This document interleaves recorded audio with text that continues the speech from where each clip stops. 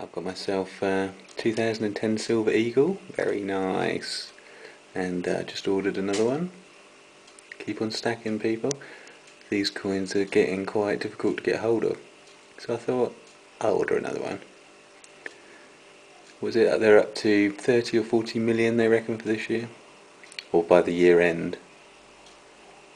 So it'll be interesting to see how many they sell this year. And how come they won't make the proof coins anymore?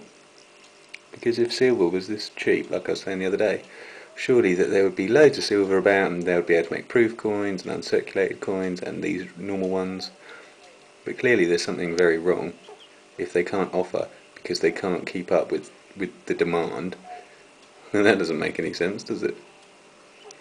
Keep on stacking, people. Keep on stacking. Just a quick video. Oh, also, I don't think there's any capital gains on gold sovereigns.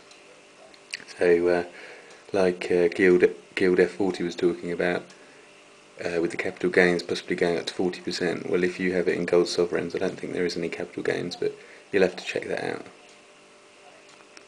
Shiny, shiny, shiny.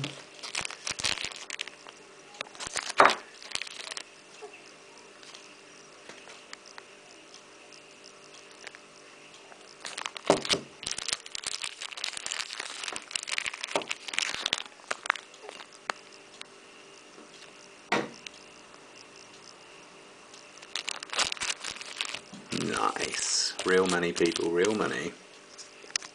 Like I say, keep on stacking. Silver has never been so cheap compared to gold.